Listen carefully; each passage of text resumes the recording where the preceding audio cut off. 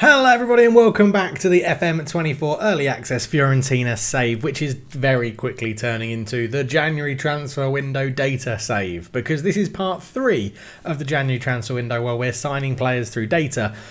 Let's dive into it and have a look. So first up, not chatting around data, but we are into the Champions League knockout bit.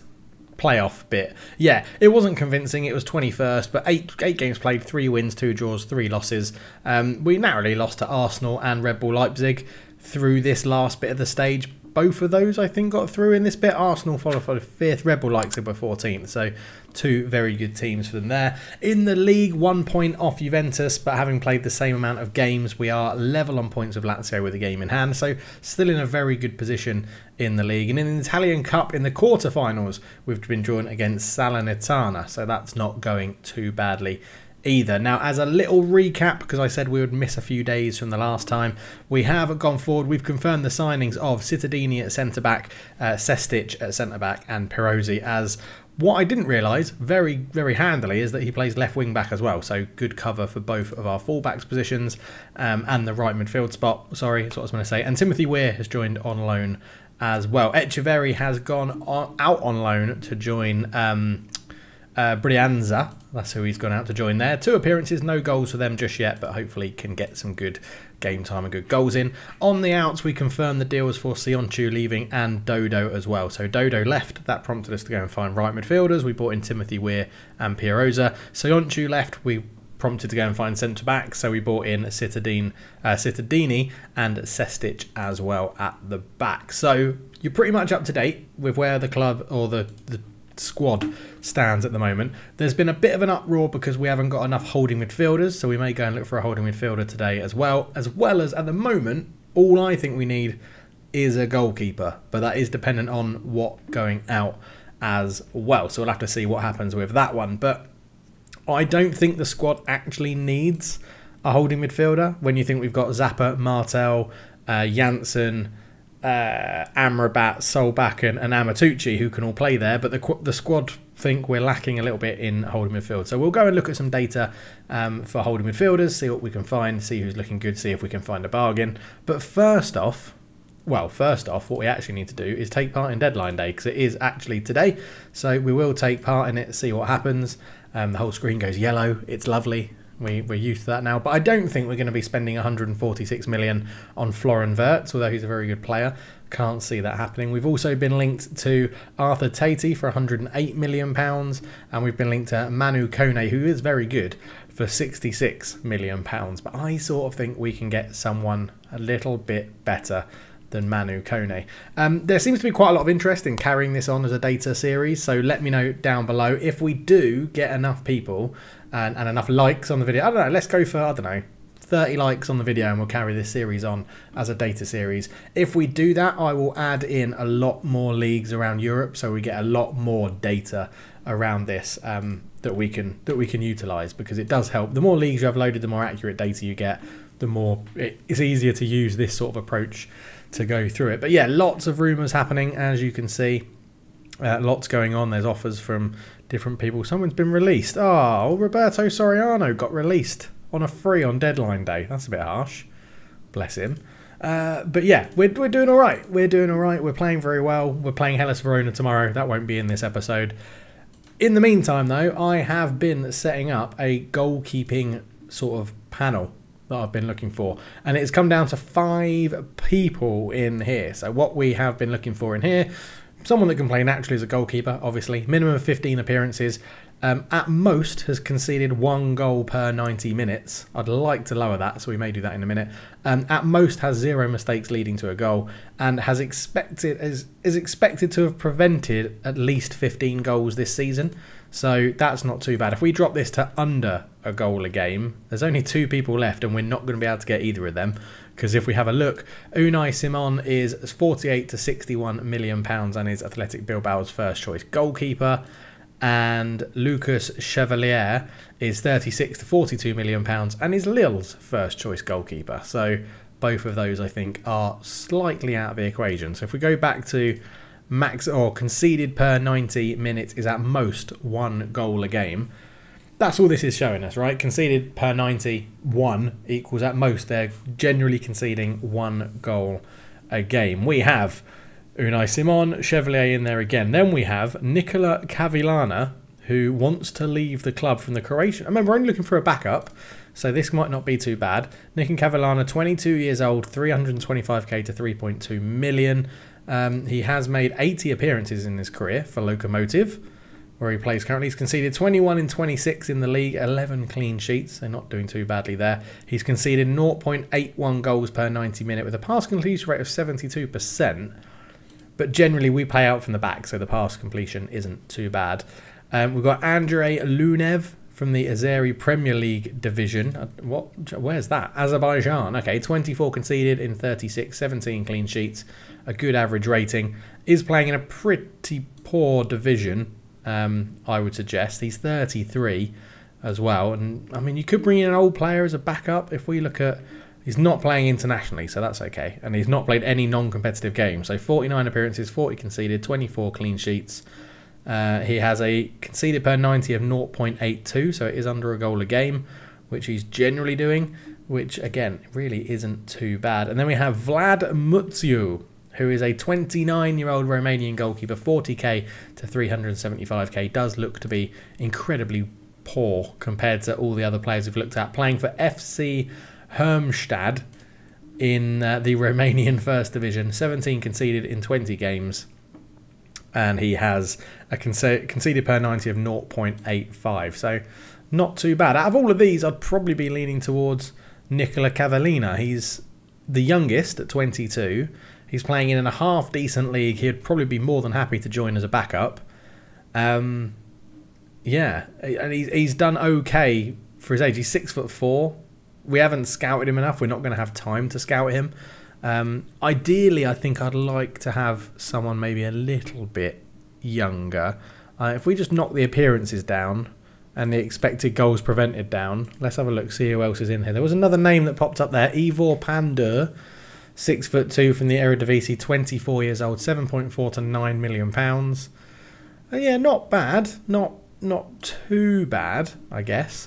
I have also set up, just as I remember, I've set up this goalkeeper panel. So now it goes goalkeeper, weirdly, it goes goalkeeper, striker, midfielder, defender, but I might reorganise it in the future. So what we've got here is we've got expected goals prevented. So this is, for example, Lucas Chevalier has prevented 17.81 goal attempts that should be a goal from going in. He has conceded 18 goals. He's conceding 0.72 per 90 minutes. He has an expected save ratio of 88%, and his actual save ratio is 86%. So you could argue that he should be making this, if this is higher than this, then he's doing very well. The closer they are together, the better. So 86 to 88 is very good because his actual save ratio is 86% and the expected save ratio that he's going to be having is 88. So it's only 2% difference, which isn't too bad. Unai Simon has 5% difference. Vlad Muțiu has 5% difference. Nikola Cavillana has 9% difference. Andrei Lunev has a 4% difference, and Eredivisie Ivor Pandur has a 5% difference. So, you know, that could make him quite a viable option. The biggest difference then was Nikola Cavillana, which is annoying because he's the one I was potentially looking to go for. So I find that's quite concerning that he has that. The saves he's making are 9% off in 26 appearances. So yeah, that is a little bit of an alarm bell, potentially. Yeah, I'm not too sure. Goalkeepers are always harder to judge, to be honest. Let's take out the expected goals prevented, because that will open up the list, yeah, a lot more. And we'll have a look at who has, the save ratio, so 100%. Wow, he's expected to save 97. He's saved 100%. In 18 appearances, he's saved 100%. His save ratio is 100%.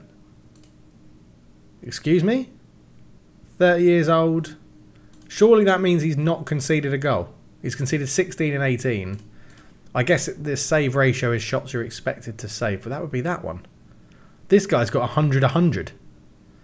He's conceded per 90. He's averaging 1 goal conceded per 90. David Jensen at 6'5", 32 years old. Oh, that must be a little bit bugged. Surely that is a little bit bugged. But we've got loads of people in here now. So let's up our games to 20. We can potentially get a much better ratio here. And you can see the top 2 have already disappeared. There's no more 100%. There's no more 100%. So I'm going to suggest that is a little bit of a bug. But have we got anybody well, the top guy, Vino Barcelona in the Jamaican Premier League, his save percentage is actually better than his expected save percentage. At 25 years old, I'm probably not going to be bringing him in. I would probably suggest that the Jamaican Premier League is far too low down, to be honest. But yeah, I wish you could do like a comparison of this to be like, give me a number to say that it's either above 1 or just below 1. But a quick scout down, let's have a look see. We've got 82 to 86, 83. I mean, the your actual save ratio, the higher it is, the better.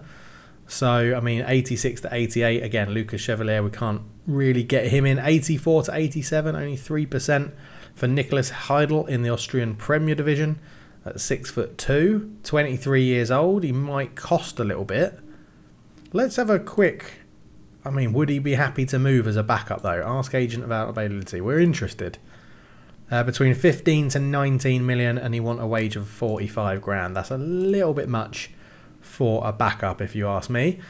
So, 83 to 92, that's a huge difference there. His expected save percentage was 92%, and he's only got a save percentage of 83. That is not endearing, to be honest. 81, 90, 82, 89... Yeah, you can see as this drops off, there is quite a big ratio here to say what's happening. So we're probably looking as a save percentage somewhere above at least 80, and then someone that gets close to their actual percentage. 83, 88, 5% isn't too bad. That's Unai Simon. 84 to 89 for Razvan Sava, but again in the Romanian Premier League, they are going to be cheap. They are going to be cheap if they're coming from that sort of division.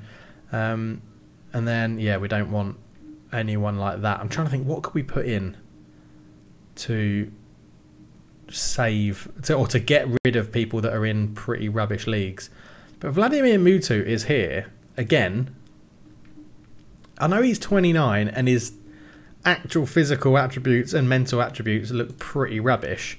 If you look at the numbers, he has prevented an expected 15.54 goals. He's got a save ratio pretty close to his expected save ratio, and he is conceding less than 1 goal a game. He could be the guy. I mean, who's this? Noah Atabulo. He's prevented 12.95 goals a game. He's conceding 0.6 goals per 90 minutes. He's got a ratio at just 5%. And he's got a very good average rating over 20 appearances. 41,500 from the Bundesliga means he'll probably be quite expensive. 23 million. You don't really want to undervalue a goalkeeper, do you? But I sort of feel like if we sell Lunin and need a first choice, he could be the guy to bring in. That's really not a bad thing there. So, again, we're dropping in 81 to 90. Again, the Romanian league has got bloody so many good performing goalkeepers. Jumping reach is really good. He's 24, 107. I mean, this is more like a sort of backup goalkeeper that I would expect to bring in. He's playing well in Romania. He's playing for Steaua Bucharest, who's one of the better teams out there. I mean, again, like, let's sort by expected goals prevented. Chevalier, Sumon, Mutio, Lunev, we all know about them. Ivor Pandor we've looked at. Tublo. Kevin Trapp is up there. Don't like that ratio though. Nicholas Heidel, come back to again. He's in there. Razvan Sav. Maury Diawa is 8% off, 11% off, 9% off. That's a big difference there. Another 8% here from Fruchtel. He's prevented 10 games, 25 years old. Again, he's not bad. Goalkeepers are more difficult. Goalkeepers are much more difficult to find what we're going with. I really hope that saved my goalkeeper bit. Yeah, it did. I'm going to save custom. I'm just going to export current view, I think is what I want to do. CLF data FM24 scouting save. There we go. Lovely. And then to avoid confusion, I'm going to delete... Oh, no, crap. No, not that one. I want to go to custom FM23 and delete that one so that I don't then get confused. And I'm actually just going to bring that one back in. Right, there we go. So, PKO Bank Polski. So that's the Polish first division. 77 to 88, 11%, 11.09 expected goals. Yeah, so we're dropping into a little bit lower territory here than I would like. 79 to 88, conceding less than a goal a game. I mean, who's got the best ratio of conceding goals then? Someone in the Cypriot. Spanish first division is Ratty. Expected goals prevented, none. Okay, so he's conceded 9 when he probably should have conceded 9. He's got an expected save percentage of 0 and he has saved 0. 81 to 88, 0.55. A. McKay in the Serie C. He's 31, so absolutely. Let's put an age on it. We're looking for a backup goalkeeper, right? So I think 26 and below would be a decent age for a backup goalkeeper. And we will go back to the expected goals list. So Nicola Cavallina, was he? Oh yeah, he's the same guy. He's the same one. Let's have a quick chat to his agent and just see that we're keen. 3.2 million, so he's probably got his release fee there, so I don't mind that. He would be deputy to the first choice, but hopes to play in the occasional match. Would want a long-term contract. His wages are too high. Okay, they're not going to bring his wages down. So we'll consider Cavallina. We'll consider Cavallina. Let's go back into players in range. So Cavallina is second on the list when we put an age range on it. He is 9% off his ratio. Ivor Panda is here again. 6'2", 24 years old. 7.4 to 9 million. Let's see what they say. Somewhere between 7.4 and 9. Serve as the deputy, and he'd want 27. Okay, so he doesn't want too much wage. And he would take a little bit of a wage reduction as well. Now the difficulty is that we obviously haven't sold a goalkeeper to. Well, we have, but it was a really old guy who's not going to really do much for us. But yeah, you would sort of think that the better you can have a less conceded goals. I mean, let's look at Francis Azohu. We don't know too much about him. Unknown value, 26 years old, Nigerian goalkeeper. Yeah. Mark Grigorian. Again, not too sure he's going to do much, playing in the Austria Vienna League, not even the Austrian Premier Division. Franco-Israeli, the Uruguayan. Or Franco-Israel? Israel? Not sure how you pronounce that, but 24 years old, small wage at 10.5, 120k to 1.2. He's actually not looking too bad, Frank Israel. What's his percentage? His percentage is 14%. No, we're not going to bring him in. Nicholas Heidel, Razvan Sava, has a 5% and he's predicted to have sold 11.5. 22 years old, 400k. Again, it's playing for Cluj, one of the best teams, or if not the best team in Romania. A good average rating and stuff. He would be happy to be a backup. So we've got quite a few potential choices here. And then expected saves. Look at all these people that are wildly underperforming how much they were expected to save. Look at this guy. George Selvey. I'd be sticking well away from him. He has an expected goals prevented minus 3.08. Bloody hell. That's absolutely crazy. I do think expected goals prevented is probably the best barometer. And 9%, I think it might be Cavallina who we go for. Do we just pay his release fee and bring him in? He's not non-EU, is he? So, no, I think we're going to be fine. So we'll get that one done and in. That's the goalkeeper. So he's happy to be a backup goalkeeper, so we'll get that agreed. I think we said we would lower his wage a little bit. So let's go 21, 150, no yearly wage rise. International appearances. If you make 10 international appearances, you can get 30 grand. There we go. Oh, he's rejected it. So he's, well, there you go. I think his agent was like, no, we want that. We want that fee. And so Cavallina's not going to join. So we are, who was the other one we were looking at? I think I asked to scout someone. Ivor Pandur for 7.4 to 9.4 million. It's a lot more money for a backup goalkeeper. Razvan Sava was another one, wasn't it? 22-year-old Romanian. He's got 2 caps for Romania. 400k. He has a minimum fee release clause of 400k. What? Sava has a minimum fee release clause to this value. What value? An agent fee for a signing fee will be paid by the club. Yeah, what's his... Well, what's his value? What's his minimum fee release clause? I'm going to go for 850k. We'll go 850k. He's coming up pretty well in here. I think we spoke to him, didn't we? Did we speak to his agent? Ask agent about availability. We're interested. Oh, he's got 2.3 million of his minimum fee release clause. Lower his wages. There you go. He wants a really cheap wage, actually. So we'll see what they come back with. If not, we might just pay his minimum fee release clause. But yeah, it's a shame that it didn't work out for... oh no, Ivor Panda is the other one we're looking at. I'm getting all confused now with the goalkeepers I'm looking at. So the bid was rejected, so I think we're just going to go straight in at his release fee and get this one done. Nuri Alip has been scouted now and finished. 7 million to 10.5 million. We don't need another centre-back at the moment. Same with Igor Diviev. We don't need that. Bruno gets a coaching report, which is lovely. Yeah, let's go and have a look then for a holding midfielder now by doing some more data. And we'll set this one up because I haven't got a data thing set up for holding midfielders. So we want a holding midfielder between the ages of, I don't know, let's go 15 and 28. I don't mind if they're going to come in as a starter. And right, so let's go and have a look on here then. So what do we want? We want pass completion rate, definitely. That's got to be very, very high. We'll sort by that straight away. We're definitely going to get a good number of appearances in here. So again, this may be a bit of a longer episode, but appearances this year, 20 appearances. There's got to be a good number of people that have played 20 times who we can find. There's a good number in there. We'll drop it down to 18 just to start. So stats, chalkboard, passes, pass completion ratio has to be up at like 80%.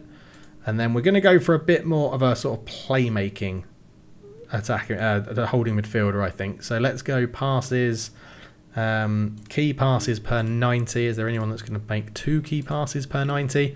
You'll see when I start, I just chuck them in at a sort of random barometer and then I'll move it around as we go. Assist per 90 minutes. Let's get someone that's creating at least 1 assist a game. If there's anyone on there, no. So straight away, let's go for someone that's assisting once every 2 games. No, again, okay. But is there someone doing that with key passes at 1? There is one player, Ruben Neves in the Saudi Premier League. Well, how much do you reckon he cost? 48 to 58 million pounds. Bloody hell. Is his contract expiring? No, we've got another year till his contract expires. Okay, so Ruben Neves is the benchmark at the moment. But if we drop pass completion down to like 75%, it's still only Ruben Neves. 70%. Still only Ruben Neves. Let's drop appearances down to 15. Still only Ruben Neves. So Ruben Neves is really good, people. Ruben Neves is really good.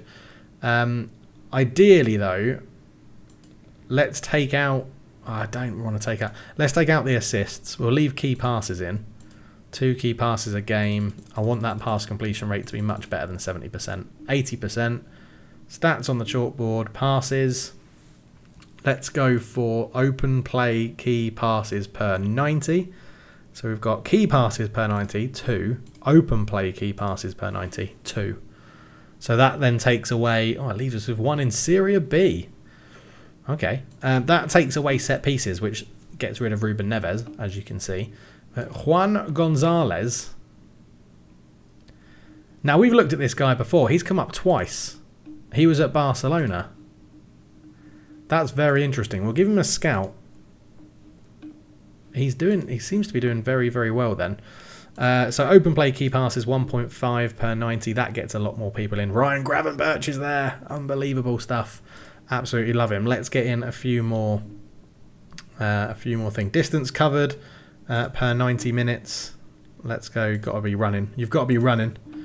You've got to be running. Chalkboard passes.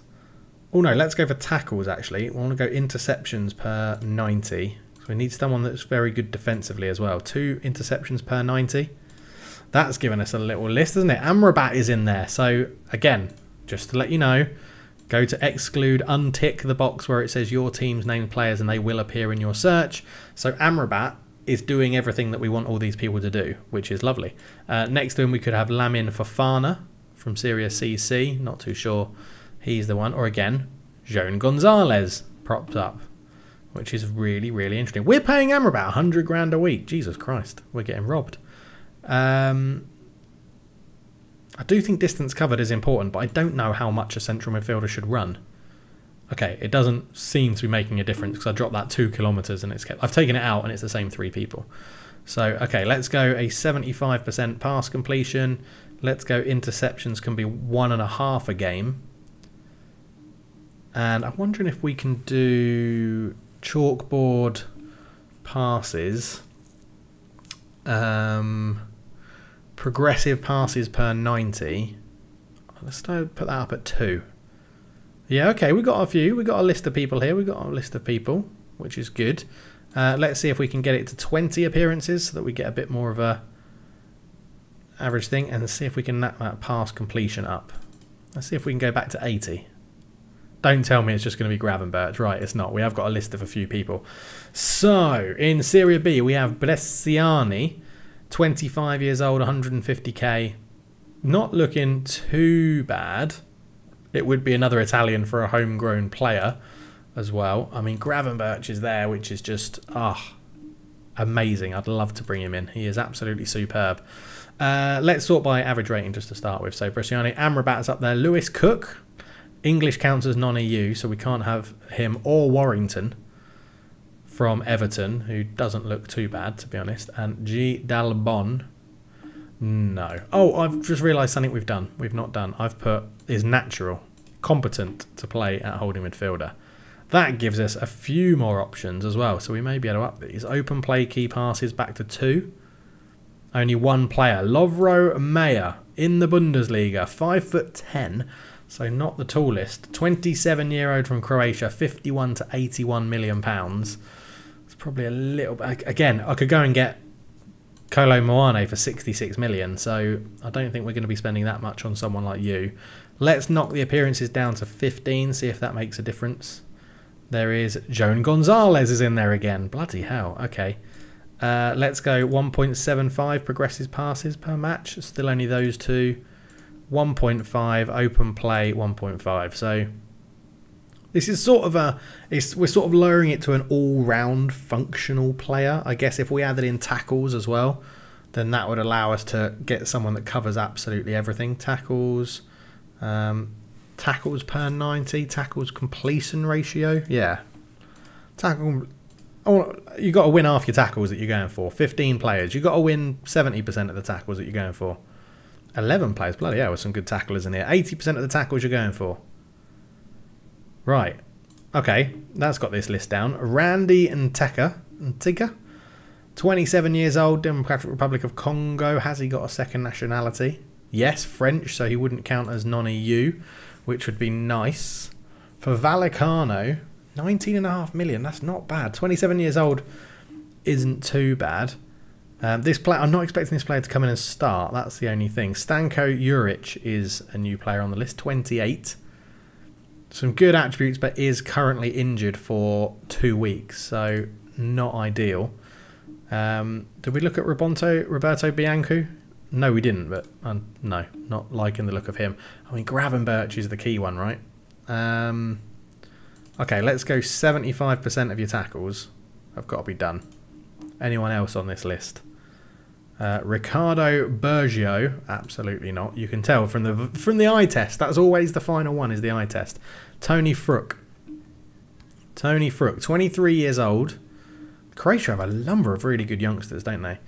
I think it's going to be... In fact, he actually doesn't make this list when I've upped that.